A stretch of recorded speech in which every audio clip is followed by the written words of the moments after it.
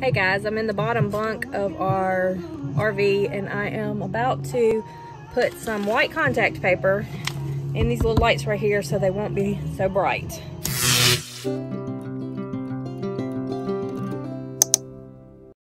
They are so bright that the boys never even use them. So I'd already did the top bunk and I did one layer and it was still too bright, so I did 2 layers. So I know I've also heard that people put some like vinyl if you have a vinyl machine. I do have vinyl, but I also just had some of this white contact paper, so that's what I'm using.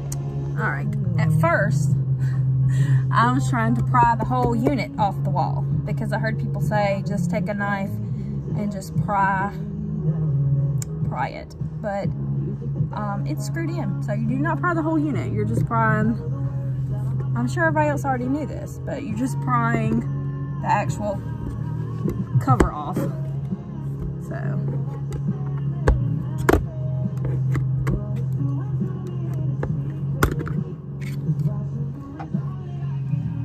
turn that off. And then you have 3 screws if you wanted to replace them. I'm trying to save some money, so I am not replacing them. I'm just trying to make it a little less bright. I'm just gonna take this and kind of use the case as a little template to cut out.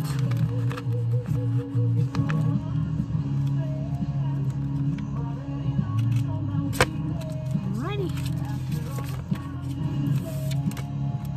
The hardest part of this is definitely getting the backing off the contact paper. Alright, and you're just gonna stick it to the cover. Doesn't have to be perfect. Just press it down.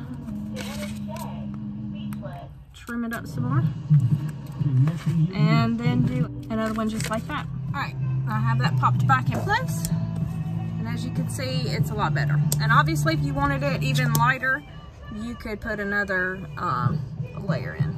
That's all for today.